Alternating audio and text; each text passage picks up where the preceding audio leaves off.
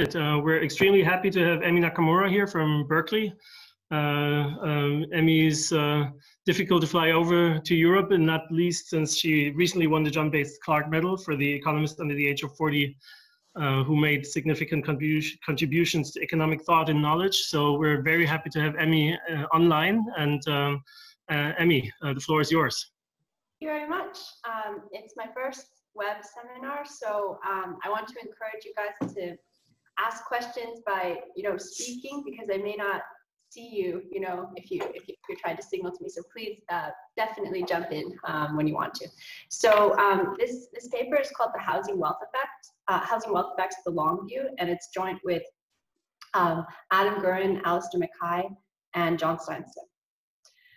So as you can imagine, it's about housing wealth effects. And in the recent period, a substantial amount of evidence has accumulated showing that these effects are large, much of it done by Nyan and Sufi and others following up on their work.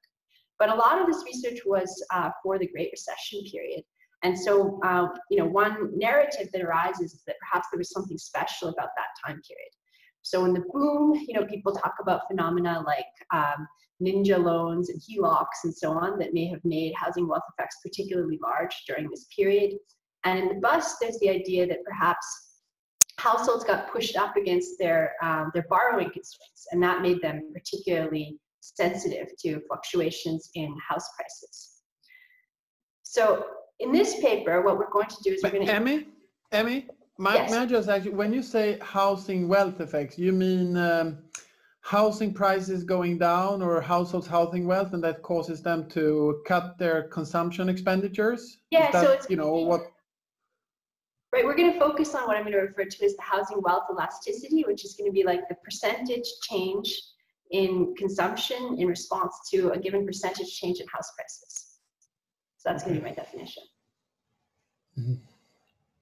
So what we're going to do is we're going to introduce a new approach to estimating these effects using an instrument we refer to as a sensitivity instrument that's going to give us much more precise estimates than some of the previous analysis based on the size instrument. So the basic intuition for this sensitivity instruments is that we're going to make use of the fact that when the US or particular regions in the United States go into a housing boom, some cities respond much more than other cities in a systematic way, not just in one boom or bust cycle, but in many. And so we're going to use this to look at the differential effect of fluctuations in house prices in some cities versus other cities. And this approach is going to yield much more precise estimates of housing wealth effects than the size instrument. And so it's going to let us go further back in time and to come up with time-varying estimates of how the housing wealth elasticity is going back to the 1980s.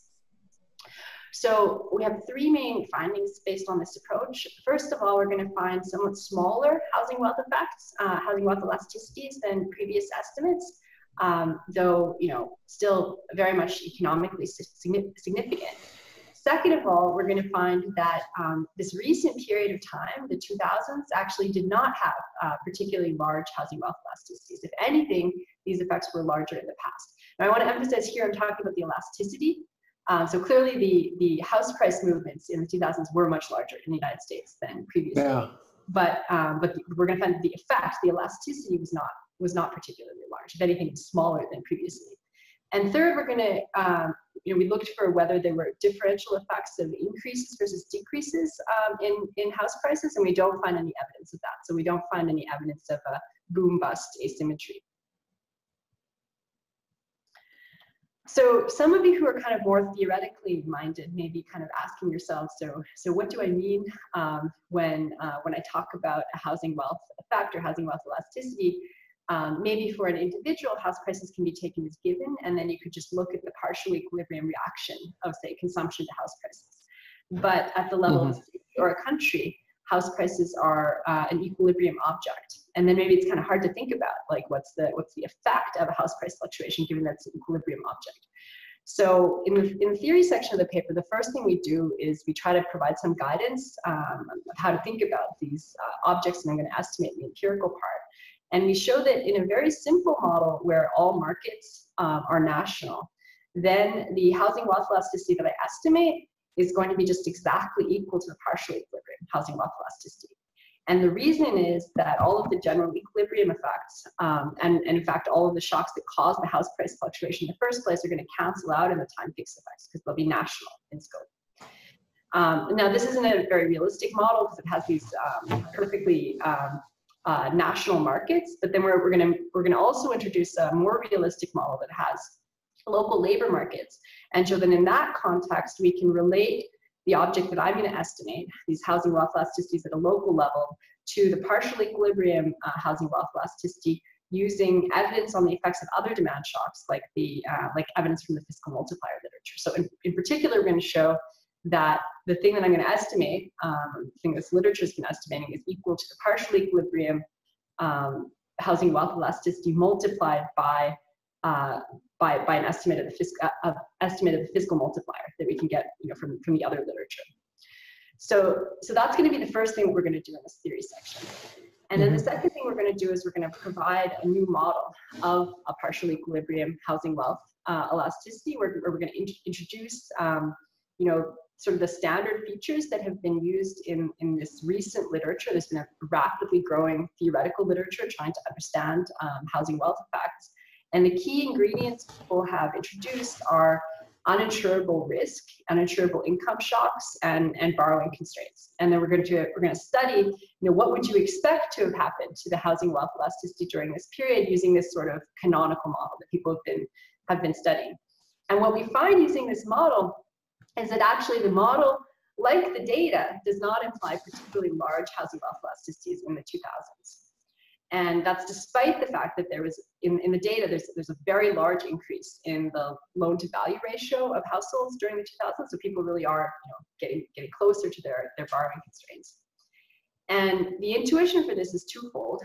First of all, it turns out that in this model, a big part of the housing wealth effect is actually coming from households who are far from their borrowing constraints, who are just not that affected by these shifts in the LTV distribution. And the second factor is that during the financial crisis, there were a substantial number of households that were shifted toward their borrowing constraints as they become more constrained, and they do become more responsive to house price changes. But there were also a substantial number of households that actually go beyond that and become underwater. And once they become underwater, they become completely unresponsive to house price changes, and those things to some extent cancel out. So, the bottom line is that the model actually also is going to, this was very much a surprise to us, is not going to generate a particularly high housing wealth elasticity in the 2000s, and I'll show you why. Okay, so that's my introduction. In terms of the related literature, I talked about, a lot of these seminal papers by Mian and Sufi, also by Case, Quigley, and Schiller. What there really isn't in the empirical literature is estimates of a time-varying nature of these housing wealth elasticities using a consistent methodology over time. Okay, so Emi, yes. Emi, might I ask you one more? I mean, say, many central banks, they would have maybe like a model of, like consumption is some function of disposable income, and then it would be, say, some housing wealth variable, If you thought about, say, that as a long run, then they would do maybe co-integration. So you estimate like a long run equation, like, Engel-Granger co-integrating regression between, say, consumption, disposable income, and housing wealth. If you find, say, on US data that, say, consumption disposable income ratio is basically constant over time, I can see, then I guess that would suggest that, say, housing wealth wouldn't really play. But I thought that most like FRBOS, in that regression, the consumption disposable income is not exactly stationary. And they would argue that sort of housing wealth, which I think is trending a bit more upward than, say, disposable income over time, would then sort of help to explain that shift in disposable or shift in consumption relative to disposable income. Yeah, I was just interested if you think that's sort of relevant or interesting, or not really the question. You're not interested in aggregate elasticity. So what do you say? So let me say two things. One is that I think it's absolutely right that houses are becoming a much bigger part of consumers' balance sheets, and so that's going to show up in the model too. One force that is going to go in the direction of making these effects larger is the fact that just houses are really expensive in the United States today. And so naturally they matter more to consumers. In terms of, the comparison versus aggregate effects, I think it's mostly going to be a matter of identification. So we're going to really try really hard to come up with a scheme to come up with the causal effect of house prices on consumption. That's going to be hard because, the natural question is if you see house prices and consumption both go up, which causes which? Is it that the economy is booming and house prices go up, or the reverse? So we're gonna try really hard to make progress on that front. Okay. Okay, so the data that we're going to use, the housing data is for 380 CBSA, think of that as basically cities, for the period 1975 to 2017. Our basic data is from Freddie Mac. We also use some other private sector data as sort of a robustness check. And then our proxy for consumption is going to be retail employment. So this is not a proxy for consumption that's been used very much in this literature, but it is something that's used a lot by measurement authorities and agencies and so on. So retail employment is sort of the main proxy for consumption that's used, for example, in the BEA regional accounts. The reason is because if you look at PCE as measured by the Bureau of Economic Analysis, it co-moves really strongly with retail employment. And I think the intuition is that retail employment is sort of like a intermediate input into consumption. You go to the store, you buy stuff, then you need retail workers essentially. And so it co-moves very strongly. Co-moves actually more strongly than many of the sort of subsectors of consumption that have sometimes been used in this literature. One thing that you might wonder about is the role of like the internet and big box stores and online retailing, Amazon and stuff like that.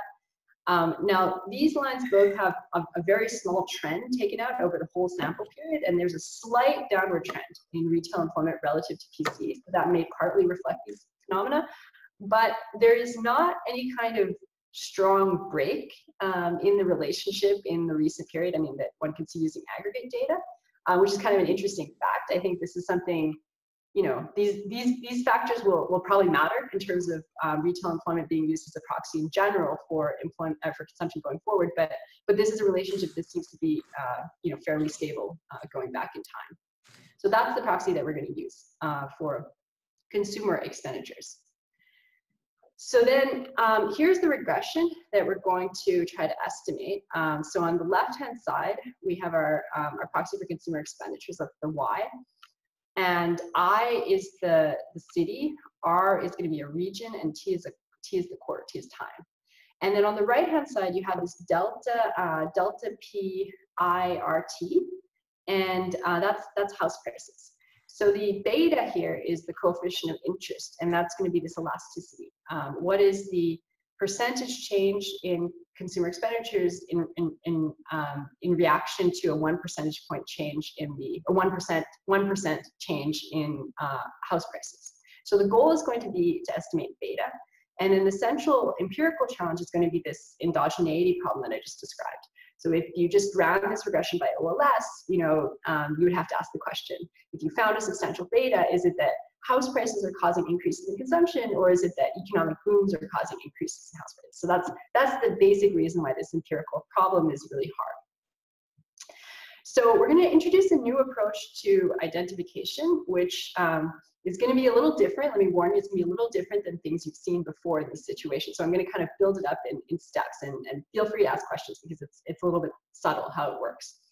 So this is basically a simultaneous equations problem, right? So house prices affect consumption, and then consumption affects house prices, and there's this simultaneous equations problem, and that's the problem in terms of identification.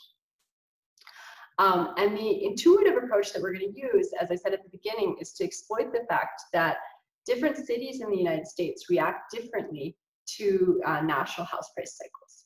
So, for example, when the Northeast region in the United States goes into house price boom, so that's the green line on this graph, then there's a systematic difference in the response of house prices in Providence versus Rochester. You see that it's pretty systematically the case that house prices in Providence respond more to this national cycle or to this regional cycle than house prices in Rochester. So another thing I want to sort of note about this graph is the fact that you can see that once you look at the regional house price cycles as opposed to only in the national house price cycles, you can see that there really have been substantial cycles, fluctuations in house prices, even going back to the 1970s. So it's often said in the United States that there weren't really any large fluctuations, in house prices, or large declines in house prices before the last house price cycle. But if you look at regional housing prices, you can see that actually there were house price cycles going further back in time. So that's part of the reason that we're going to use the regional cycles, to identify our effects in our paper. And so Emi, on this, so can you speculate a little bit about the reasons for these sort of high versus low sensitivity cities? Is it land scarcity? Absolutely. So the simplest way of thinking about this is kind of the same intuition as with the size instrument, that there are just places that have high versus low supply elasticities.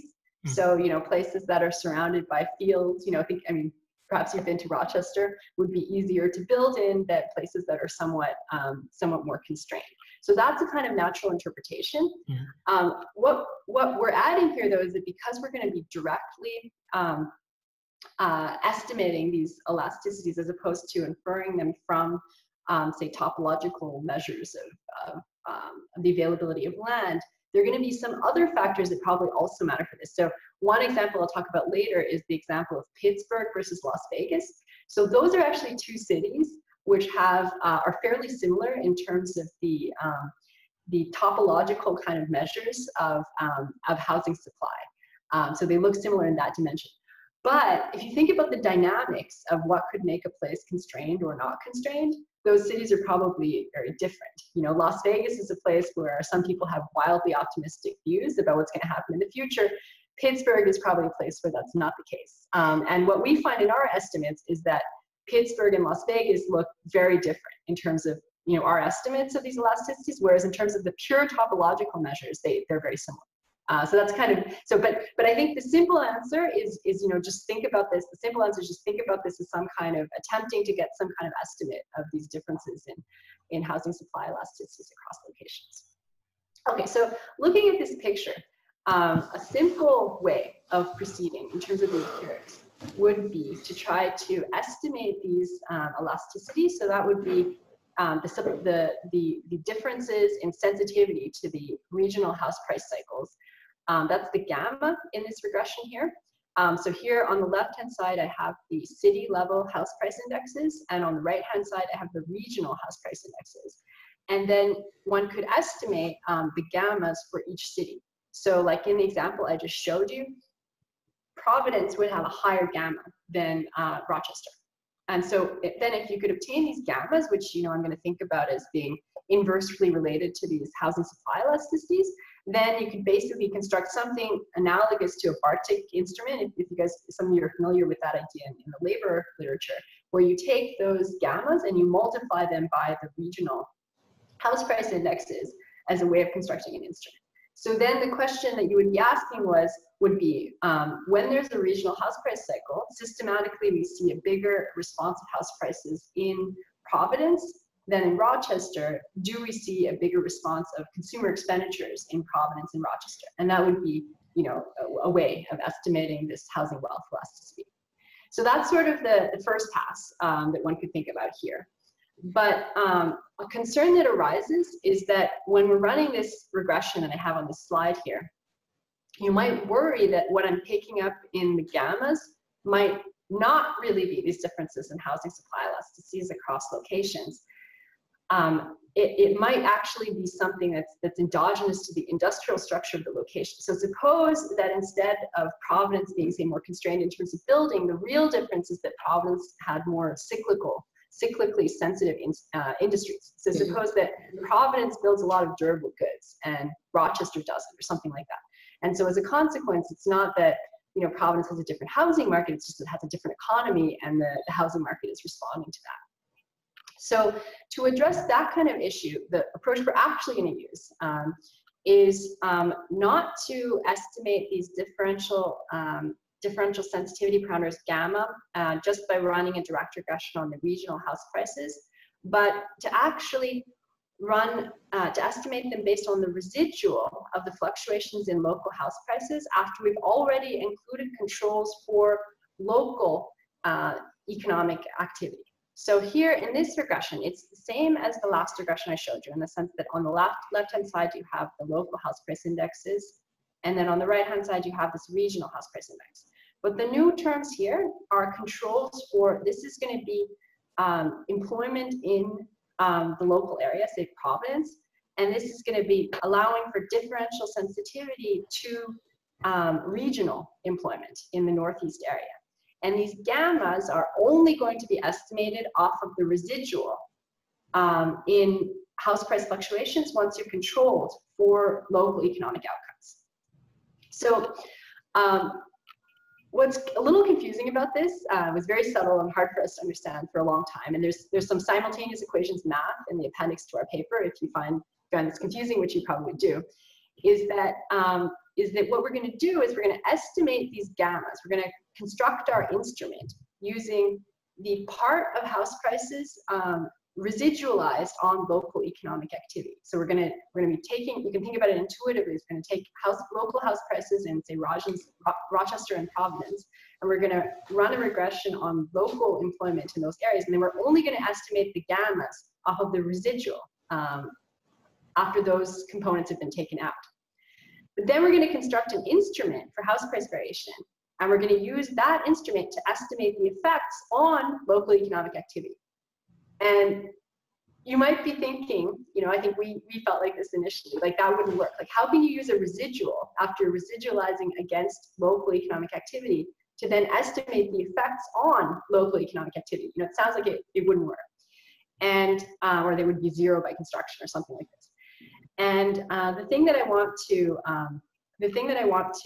mention here is that this is not the same as the usual demand and supply shock kind of way of coming up with instruments where you're constructing the instrument as a residual from the regression and then just using that as the supply shock.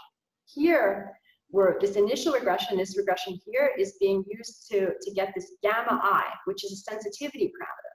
But then we're going to apply this sensitivity parameter, multiply it times the whole regional house price variation as a way of constructing the instrument. And that's the reason why we don't run into this problem that you know, the effect would be zero by construction or something like this. So anyway, the thing I want to emphasize is just that this is it's a somewhat different idea. The intuition is that we're going to use the residual of local house price variation, taking out the component that's endogenously related to local economic activity. We're going to use that residual to estimate the sensitivity to regional house price fluctuations.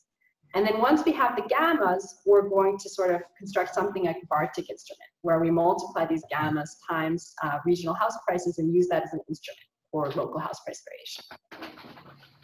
Now, one thing I want to emphasize, sorry, go ahead. May I ask, is that sort of, because you added in the introduction that you sort of have a smaller elasticity than some of the previous work has?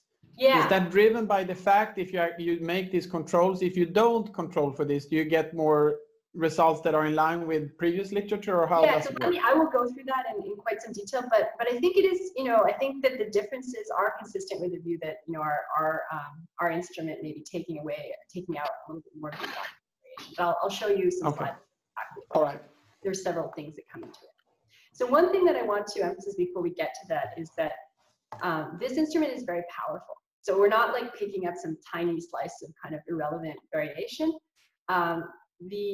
If you look at this regression where you're running a regression of local house prices on local employment fluctuations and differential sensitivity to regional employment fluctuations, then the R squared of that regression, if you don't include any, you know, our instrument essentially is 18%.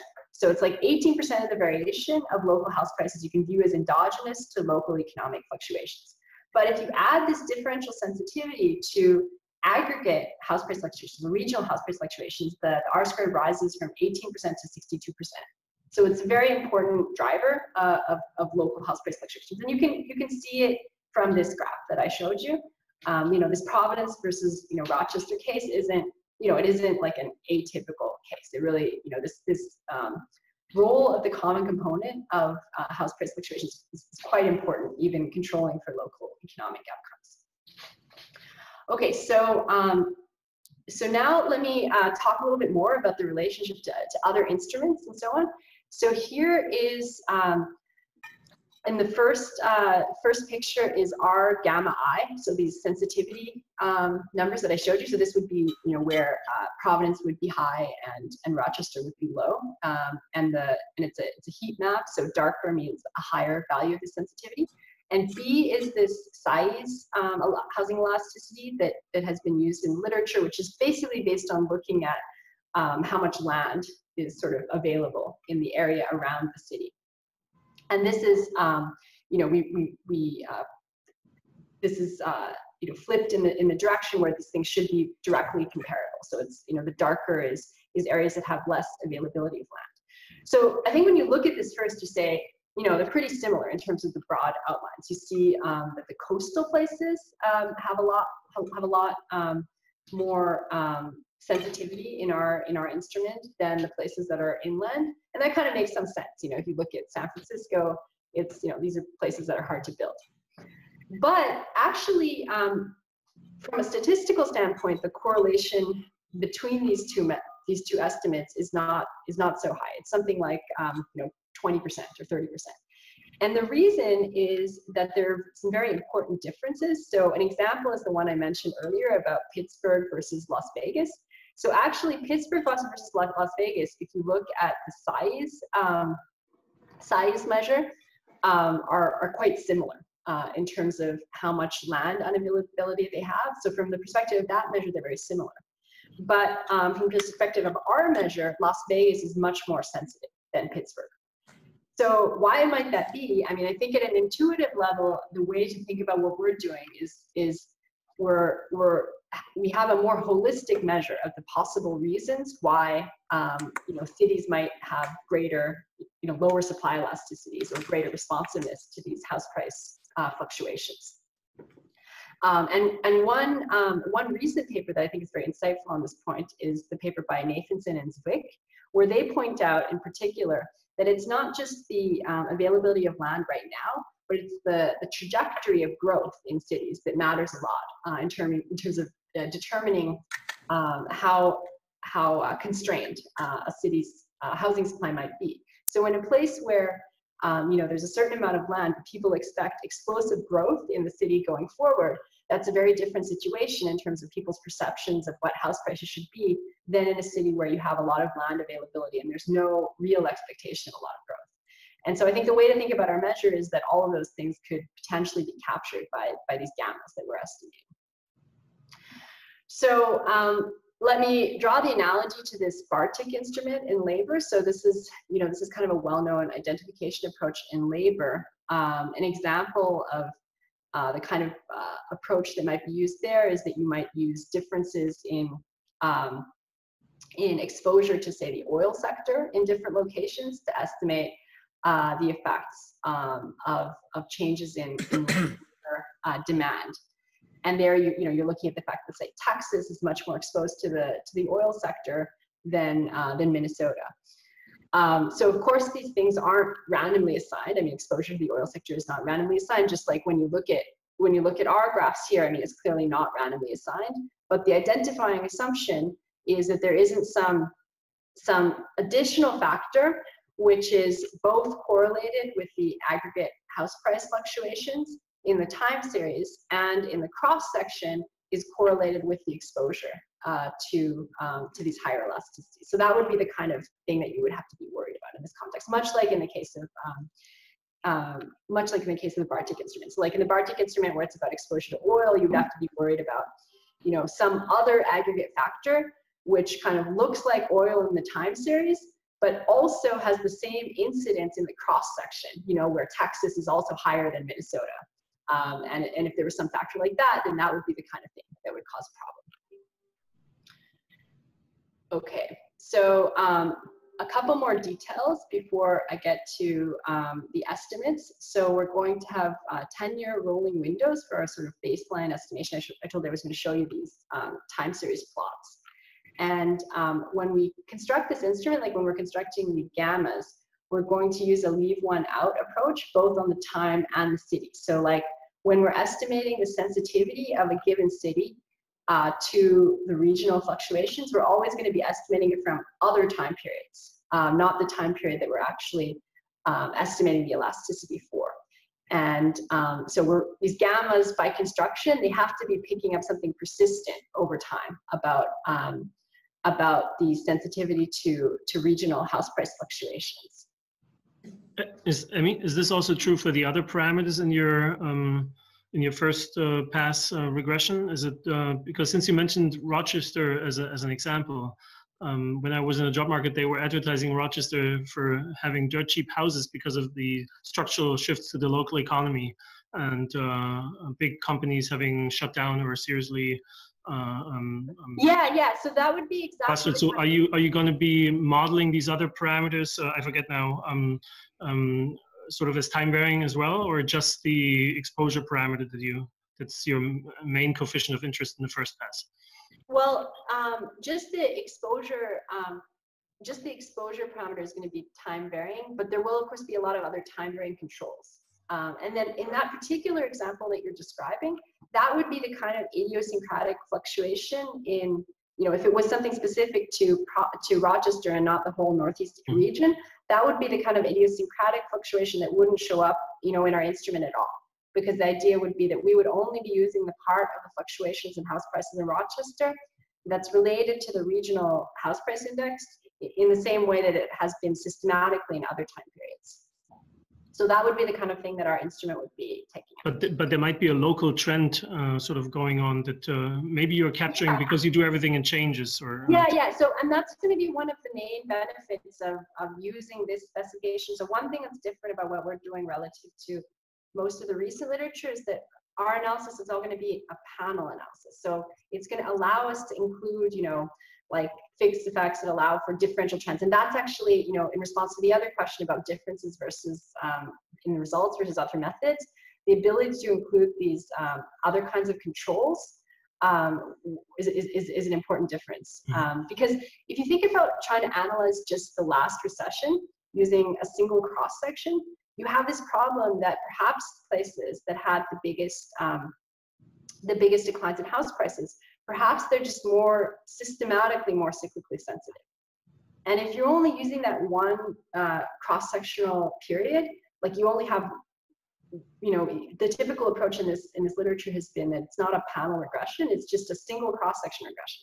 Then there's really no way to distinguish between those hypotheses that, it was really the house prices that caused things, or those places were just more cyclically sensitive. But if you have a panel, then of course you can control for the cyclical sensitivity of the location, and that's something that we do. So I think that this panel aspect of our specification is also an important difference. And I'll talk more about these controls. Okay, so here's the sort of basic result that we get from these rolling window regressions. So here, each point is the midpoint of the 10-year window. And, to start out with, you can see that the recent period doesn't look particularly, high. And, there's this hump in the earlier period. We don't have a good explanation for this. This is something that we've sort of tried to verify that this is not coming from outliers or things like that, and we have not found any evidence of this, but we really don't have a good explanation for this. I think the closest we can come to an explanation is to say that the house price fluctuations were smaller around this time period, but the instrument still works well, it's still powerful. Conceivably, maybe some kind of nonlinearity where there's more responsiveness to small changes might explain this, but this is something that to a large extent is kind of left unexplained in our paper. Here's the comparison versus OLS. So this is just running an OLS regression. And here you see that OLS is the blue here, and our basic IV approach is the red. So you can see, I think one thing that's important is that this time series pattern of a declining elasticity is not something that comes from our IV strategy. It's actually there in the OLS also. Also, our IV approach does generate consistently somewhat lower estimates of the housing wealth elasticity than the OLS. I'll show you, the size instrument actually often generates somewhat higher estimates. And I think that having a somewhat lower estimate is sort of more intuitive in terms of the natural direction of endogeneity, although, it could go either way because the instrument is also taking out measurement error. So here's a comparison versus the size instrument. So here the size instrument is the dark blue. I should have probably said this before. The two lines that are above and below are the standard error bands. So here what it's showing, our estimate here is the red, and then the dashed tan lines are the standard error bands for our estimate. And you can see that the size instrument is consistently a little bit higher in terms of the estimates of the effect, but also the standard error bands are really massive, going back before the recent period, large enough that you just, you kind of can't conclude anything for the earlier time period. And that's related to the fact that, we think that we're picking up more granularity in these differences in housing supply elasticity. So here's to just give you more insight into the empirical methodology. So here's the first stage of the instrument, and you can see that it's a pretty linear effect of the instrument on changes in house prices. And on the right-hand side, we have the reduced form. So this is just looking at the direct effect of the changes in the instrument on retail employment. And again, you can see it's not coming from outliers here. It's a fairly linear relationship. Now I'll talk a little bit of the magnitude and the relationship to earlier estimates. So our pooled estimate over the time period from 1990 to 2017, which is the period over which we had sort of moderately large standard errors, is around 7%, which implies a marginal propensity to consume out of housing wealth of about 3 cents on the dollar. So this is pretty substantial, but it is smaller than some of the previous estimates. So our elasticity was kind of 7%, and some of these earlier estimates were considerably larger. So one question is, how do you get from our estimate to some of these earlier estimates? And so here I'm going to compare versus the earlier estimates. Instead of using the panel approach, I'm going to use just a single cross section from 2006 to 2009 for comparability, and then I'm going to go through sort of all the differences. So I'm going to start with our number here, so 6%. This is just because it's for this time period. And one important thing is that I'm taking out fixed effects that are estimated on the whole time period for trend growth in house prices and employment. So this is relating to your question, Emmanuel, about the panel aspect. So here I'm using the panel structure to take out these fixed effects. If we don't use these fixed effects, then the elasticity grows to 9.6%. So this is, I think, related to the concerns that have been expressed a lot in the housing literature that, for example, there's a trend movement toward the coasts in the United States, and there's this worry that there are simultaneously shocks that are leading to more economic activity, but are also leading to house price increases. And those long-term trends are being taken out in these fixed effects in our analysis. So then the next thing is that we do all our analysis in per capita terms, but a lot of the literature has not divided by population. So adjusting for that, it doesn't make a huge difference, but it makes a little difference. Then the size instrument, so size constructed his instrument just for a particular sample of cities. I mean, it's a pretty large sample of cities, 200 some cities, but we constructed our instrument for all of the cities. And so there's a slight difference, again, associated with moving to the size sample, and then moving from the size instrument, so moving from our instrument to size instrument, raises the elasticity up to 0.16. So there you can see, how you could get to a much higher number. And if we compare this to OLS over this time period is around 0.1. And as I was saying before, our instrument generates a somewhat smaller estimate of this housing wealth elasticity than OLS, whereas the size instrument generates a somewhat higher estimate. Before you move on, how does this compare to the elasticity out of stock market wealth, say? I don't have the numbers off the top of my head. Yeah, it's a good question. I don't know the answer to that. That's okay. A good question. I think when I look at these numbers, I mean, our first reaction to this was, oh, this is much smaller. But then when you think about the magnitude, given how large the changes in house prices sometimes are, you realize that even these numbers can contribute very significantly to, say, aggregate consumption fluctuations during a recession. But you would think, Emi, I mean, going back to Manu's question, say that stock market wealth is, you know, say more risky. I mean, more variance associated to that. I mean, it seems like here housing market wealth is more like a permanent thing, than that elasticity should be higher or smaller for more transient, you know, or how is the thinking there? Yeah, that's, I mean, house prices are actually, the growth rates are somewhat persistent. So there's that also. That yes, exactly. All right, gotcha. I mean, that's how you measure it. Yeah. Yeah, stock prices are closer to a random walk. So I think you're right in that sense, that it's sort of super persistent.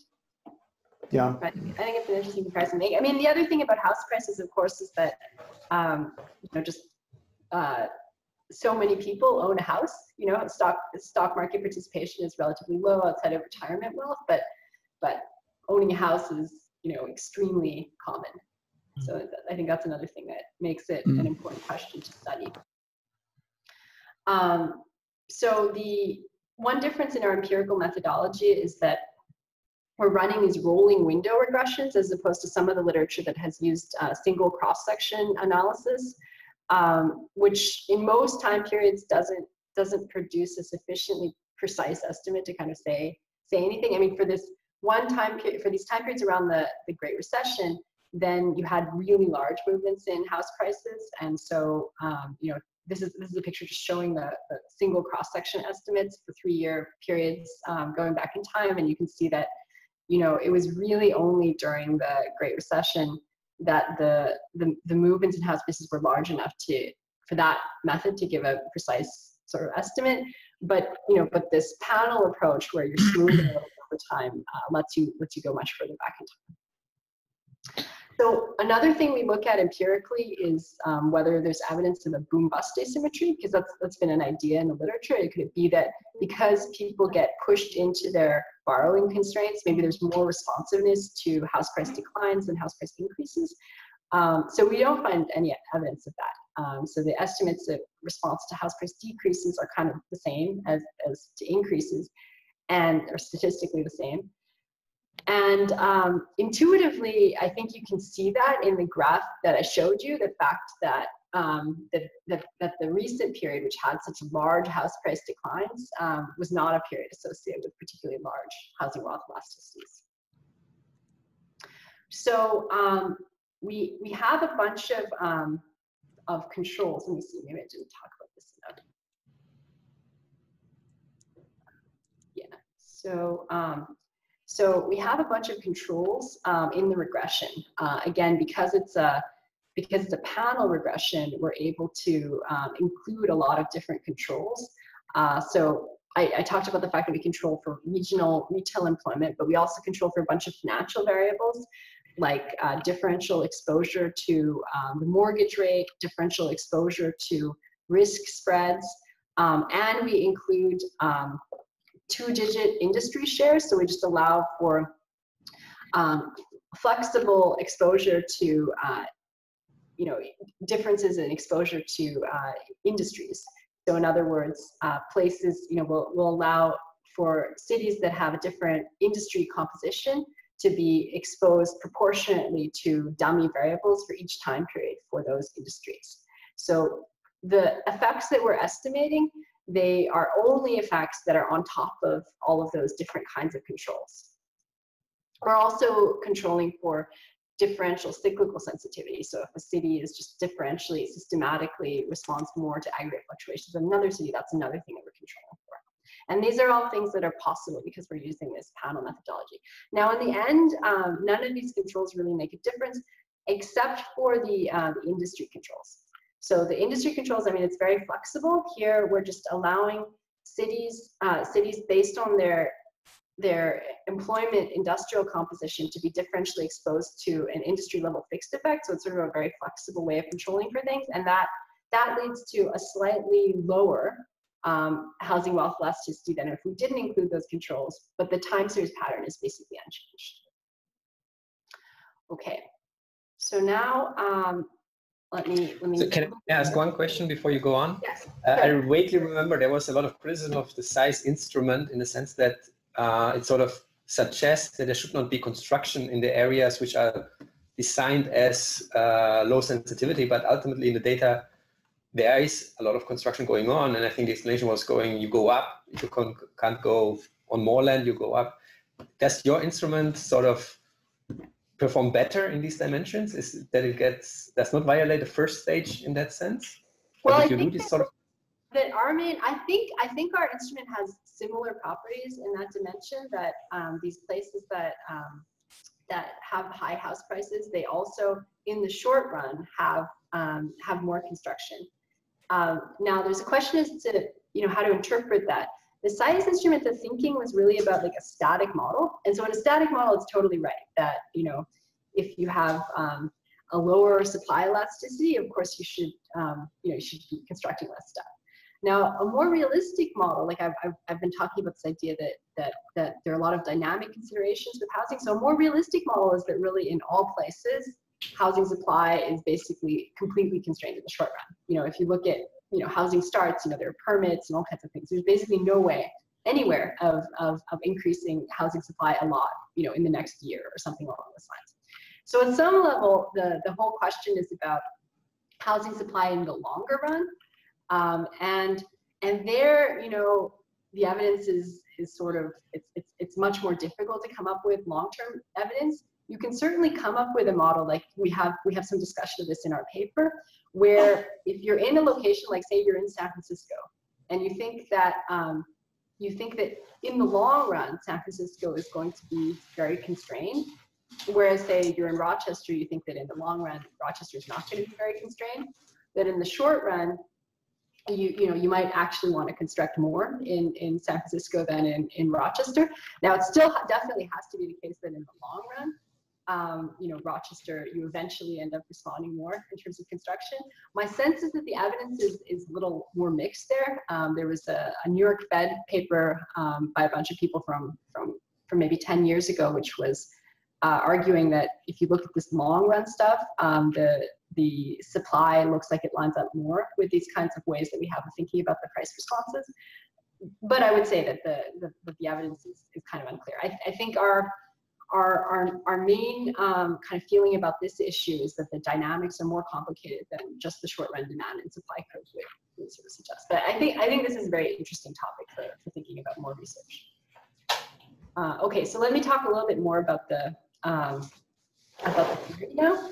So as I mentioned at the beginning, you might have this basic thought in your mind, how to interpret these housing wealth elasticities, because I'm running a regression of consumption on local house prices, but the local house prices, of course, are endogenous. So how do you think about this object?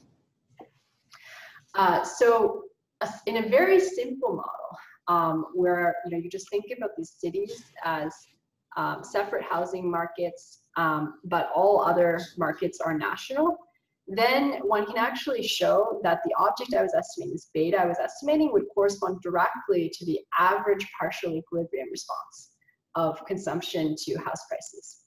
And the reason for that is because in this very simple model where all the other markets are national, all of the general equilibrium effects, the fact that when house prices go up, then consumption goes up, then employment goes up, and spending goes up, and wages go up, and so on, interest rates change.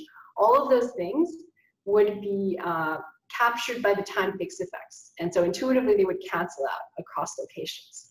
So that's in a super simple model with all of these markets being national, and probably not a very realistic model.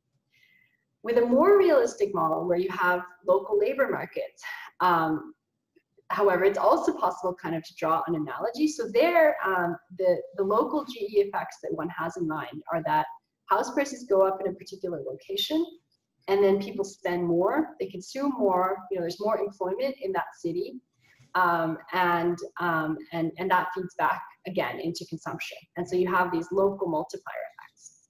But that kind of chain of logic that you house prices go up, people spend more, and the greater spending leads to more employment, which leads to more spending, which leads to a multiplier. That's of course the same kind of like logic that we're used to talking about in general with aggregate demand multiplier effects.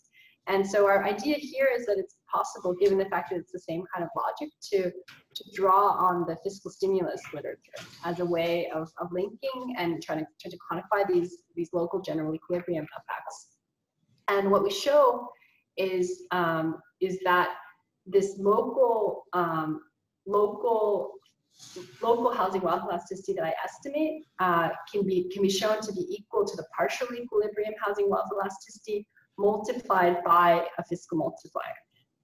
So this is the equation that we drive in this scenario.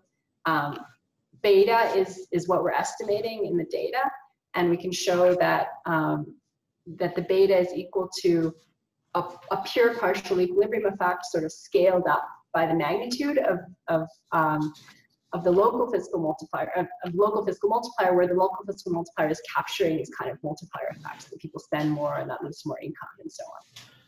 So in an earlier paper, we estimated these effects to be around 1.5, this multiplier effect. And so you can, I mean, I'm not going to talk directly about this quantification, but you can think about what we estimated as sort of a somewhat scaled up version of a partial equilibrium housing wealth effect. Okay, so now that we have this link between what we estimated in the data and partial equilibrium housing wealth effect, now I'm going to turn to developing a model of this partial equilibrium housing wealth effect, sort of along the lines of this very rapidly developing literature on modeling these effects in the data. So this model, which we refer to as a new canonical model of housing wealth effects, mostly not referring to novelty in our paper, but referring to the fact that there's been this burgeoning literature on this topic, and we're just going to try to incorporate the various features that people have thought about here, and then think about whether this canonical model can explain what we see in the data. So the model is going to have a life cycle feature. So people are born at 25, they retire at 60, and they die at 80. And there are going to be preferences over housing and non-durable consumption, and also a motive for bequests. Then importantly, there are going to be idiosyncratic income shocks, both permanent and transitory. And these income shocks will be uninsurable.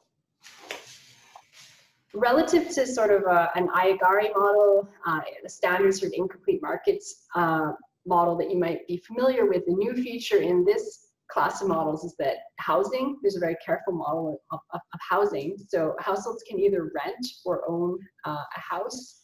We're going to assume a constant price rent ratio, although this is something where we think about some robustness in the paper. And people can borrow to buy houses. So there's a mortgage with an LTV constraint, and people can borrow up to 80% of the value of their houses. They can also refinance, and these mortgages are importantly long-term.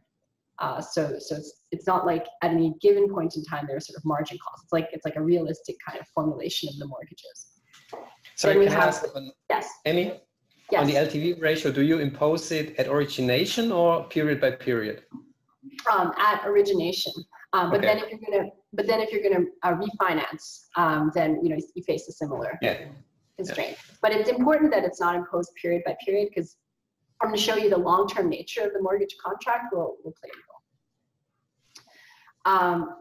There's a liquid asset that people can save in that pays a return less than the mortgage rate, so people don't have an incentive to take out mortgages and invest in the liquid asset.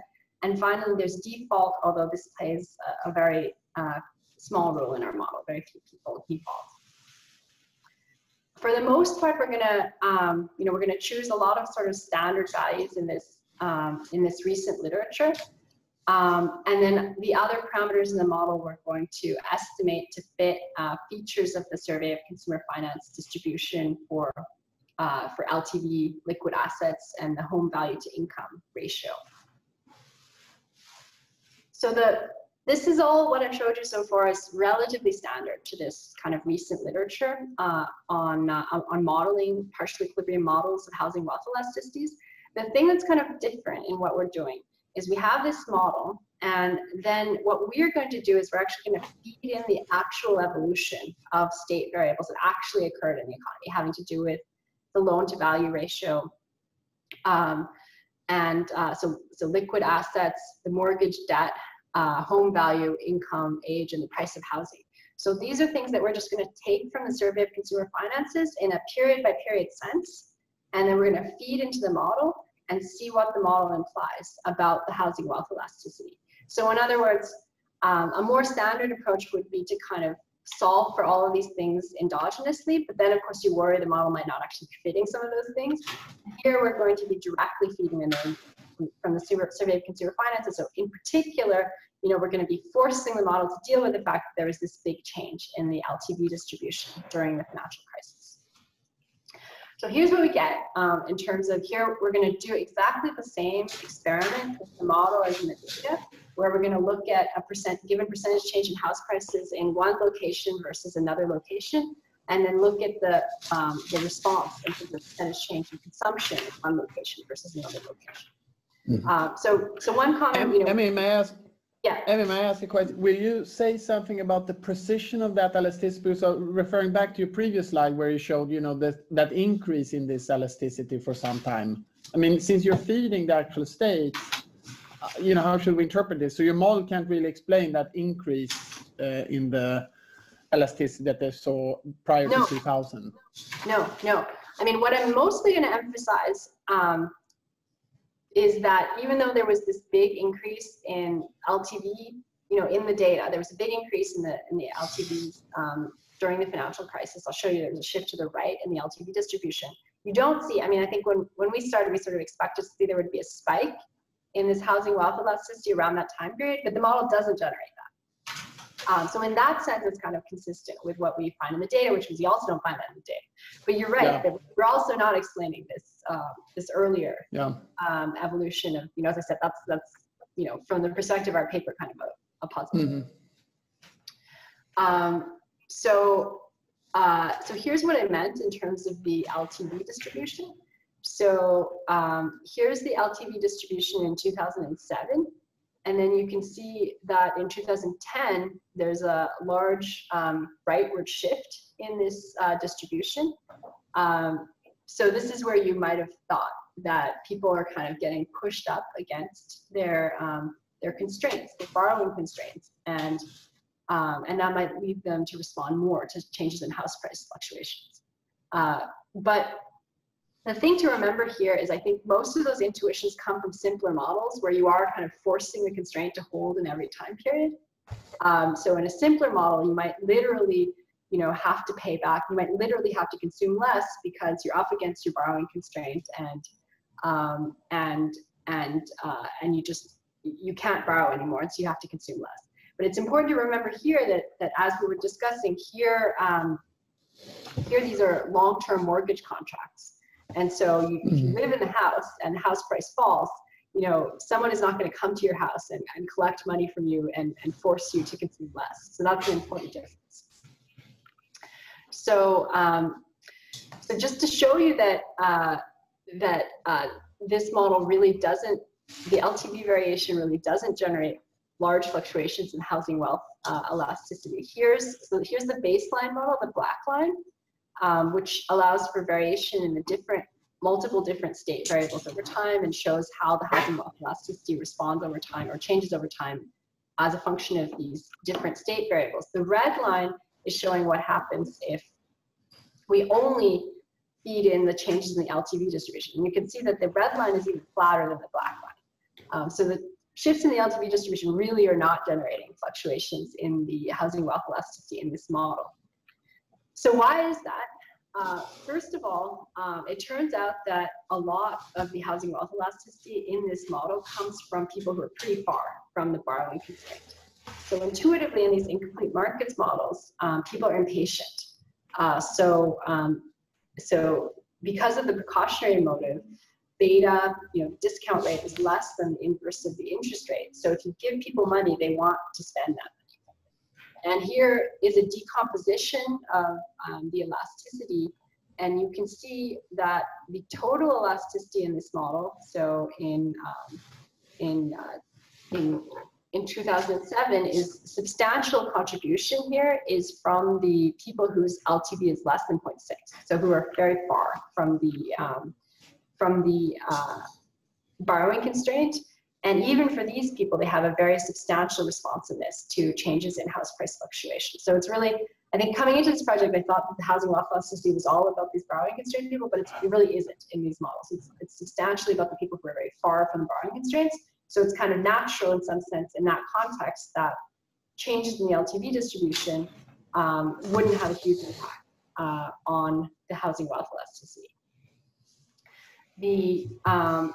The second reason why the housing wealth elasticity doesn't respond so much to these fluctuations in the LTV is that there's a hump in the marginal propensity to consume out of housing wealth.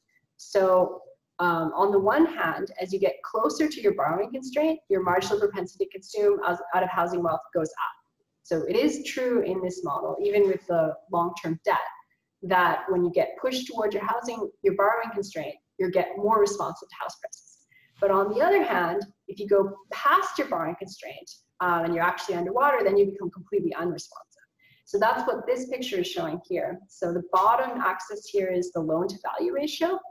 And then the blue line, the blue area is the density of LTVs in 2007. The red area is the densities of LTVs in 2010. So this is just showing the shift I showed you before where the LTVs are increasing.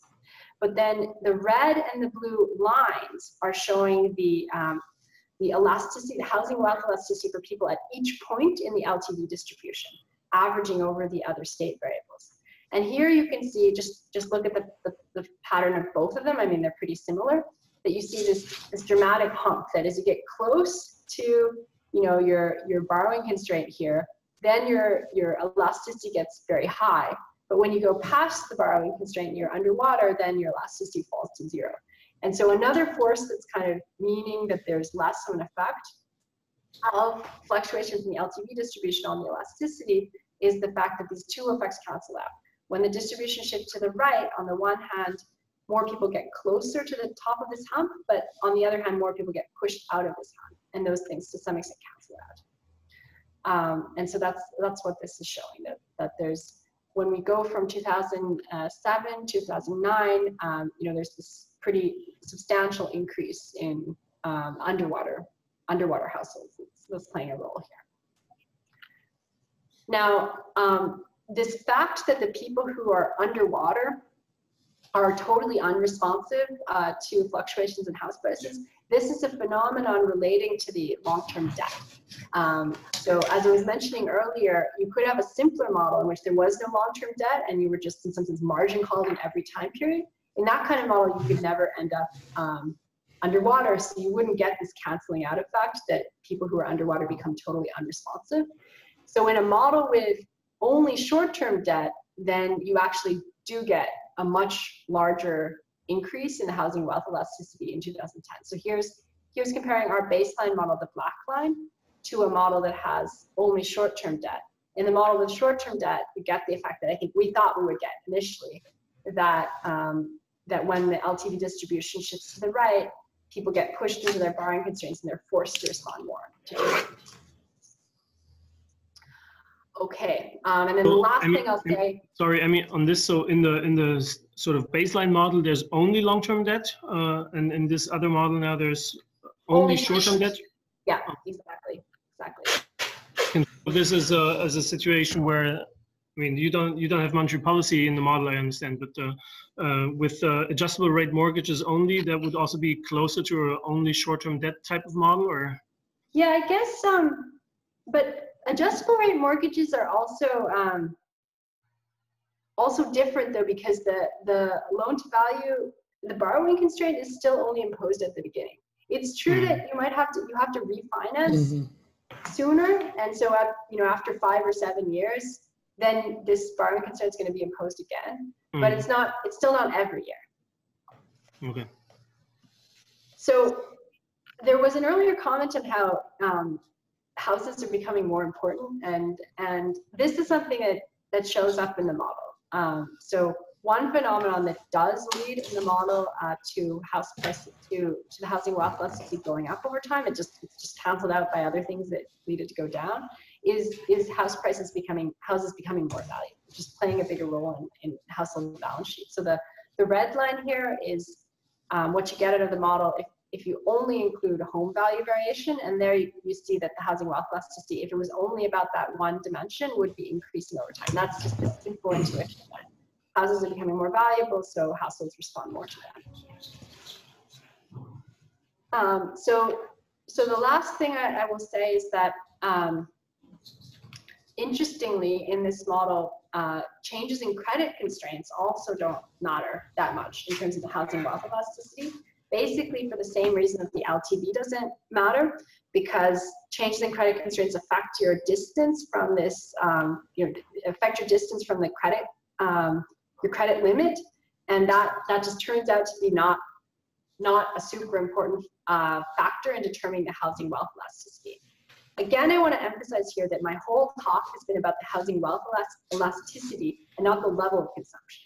I mean, relaxing credit constraints clearly has an effect on the level of consumption, but we are specifically looking at the responsiveness of consumption to house prices, and for that elasticity, both the LTV distribution and the relaxation of credit constraints don't play a huge role in this kind of model. Okay, so let me conclude. So we have these two parts of our paper. The first part is to introduce new estimates of the housing wealth elasticity going back to the 1980s, using this new sensitivity instrument, which is more precise than the Bartik instrument.